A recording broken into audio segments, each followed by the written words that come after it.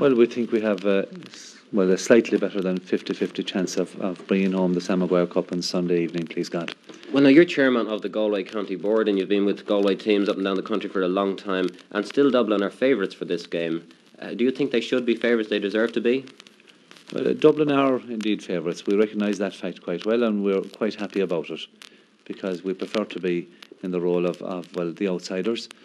And I suppose you can thank for that maybe Dublin's great display against Down in the semi-final, and the fact that the match is being played in Croke Park, which is really home ground for Dublin.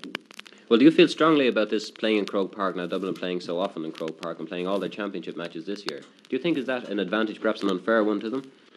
Well, I suppose it possibly is more of an advantage to them in the Leinster Championships than it is, say, in the semi-finals and in the finals, because Croke Park is it's the All-Ireland pitch, and on All-Ireland final day, you have people from all the 32 counties there, and it's more of a neutral venue, I suppose, for semi-finals and finals than I'd say it is for Leinster Championship games. That's what we would feel anyhow.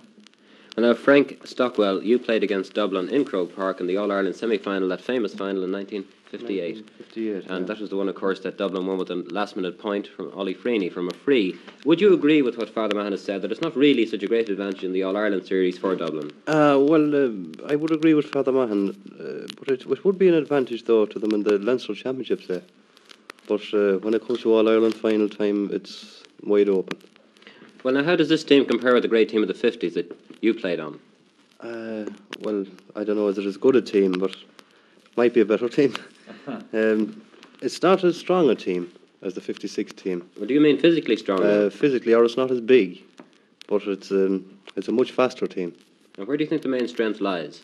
In the present team, I'd say we're strong in every position, we hope, anyway.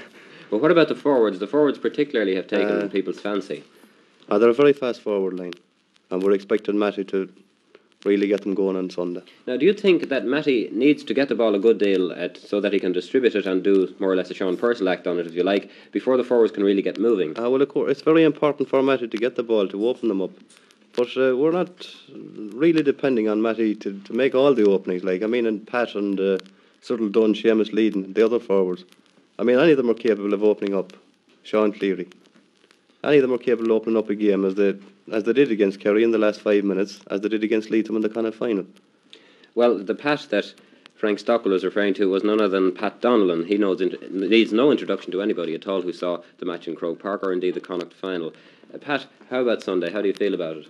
We feel quietly confident that we can pull it off. We have a good, fast, young team. Well, they're trained harder than we expect to win. Well, you yourself are good and fast and young. How do you get so fit for these games? I train very hard. And that goes for all the team, of course? That goes for all the team, yes. Well, how's the training been going lately? It's been going very well. We've trained very hard. We're fit as fiddles. Of course, you're on the Dunmore team now that won the Galway Championship there a little while ago, so you must be at the peak of your... Yeah, I feel I couldn't be any fitter anyway. Yeah. Well, is there any danger now of being overtrained? No, I wouldn't say so. We've watched that. If you're eager enough, I don't believe you could possibly be overtrained if you're eager enough to go for the ball. I don't think there's such a thing as overtrained, really. Well, I don't think there's any question either about your not being eager for the ball, having seen you.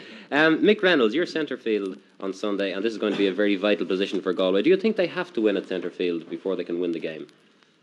I don't think so. An even break at midfield could clinch the game for us. I know the forwards, if they get enough of the ball, they'll get the scores. We have very fast forwards in Pat Donnellan and James Leydon and Keenan and Cyril Dunn. And I know the backs are very strong, and if we can give, myself and Mick Garrett, if we can give the forwards 50% of the ball, we'll should win the game. Michael Kelly is here also, and Michael is the secretary of the Tuam Stars, was for a long time.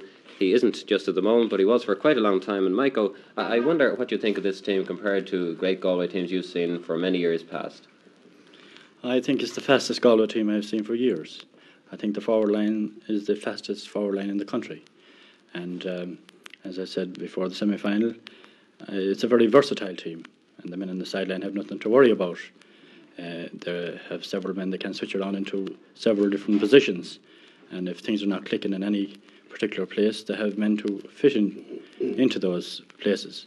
And the centre field has been a topic of conversation, and if they get a 50-50 chance, I think they'll get more than a 50-50 chance. But even if they don't, I think that if the forwards just get enough of chances, that they'll run rings around the Dublin backline. Do you think that the Dublin forwards will be clever enough to get past the Galway defence now? Well, I heard John Donlan speaking on television, and his idea is to stick as close as possible, each back to stick as close as possible to the forwards. Well, if they all adopt John's attitude and stick into the Dublin forwards, well, there isn't much they can do about it. Well, would you follow that advice now, even if the Dublin forwards started playing Pat Donnellan type of game, running all over the place out of position? Would that upset a defence? Yeah, well, I mean, there must be a loose man in order to allow that kind of football to be played. And that was done by Dublin against Down because there was a loose man in centre field getting a lot of loose balls. That won't happen against Galway. Galway going to watch that? I'm quite sure there'll be a man, and they'll always have a spare man. Did you see Dublin against Down? I did, yes. And what did you think of the Dublin team? Were they all that good, or was it that Down? They were very impressive, but I think that they had only, as Mick Rinnell said, the Down fellas only concentrated on one Dublin centre field man, and the other man got away with a lot that he won't get away with against Galway. That's John Timmins. That's right, yes. I have great respect for John. I think he's a great, fine footballer, a good, hefty man. Heftier than our Michael Reynolds, but well, all the balls might go between the two of them. You're not going to give him a present of the ball anyway. No. That much is quite sure. Well, now, also here we have Jerry O'Flynn, the chairman of the Galway Association in London, and you needn't guess at all what Jerry came over to Ireland for. You've come over for the All-Ireland, I take it. Well, I come over to see them win, and I know you- they will. Well, what makes you say they're going to win now? Well, I think they have a very good young team. They're very fit and very fast, and they're well trained. And what do you think is the strongest part of the team?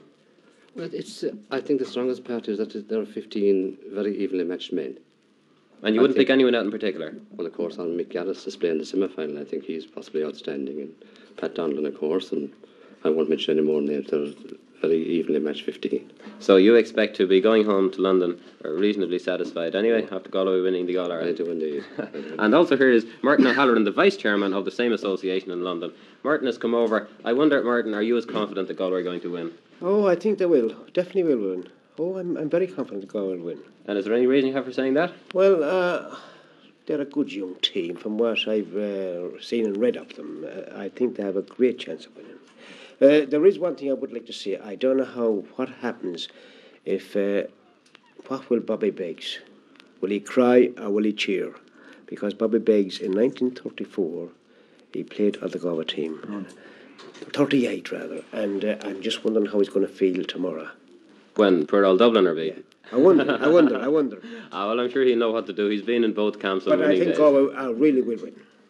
And that's your final word? That is my final word, yes. Good. Well, I think it's fairly obvious from all we've heard that down here in Tuam and in Galway generally, they're not in the least bit worried about the Dublin challenge. And while they're not saying they're going to win by a lot of points, they still feel that when the final whistle is blown on Sunday, that Galway will be All-Ireland champions for 1963.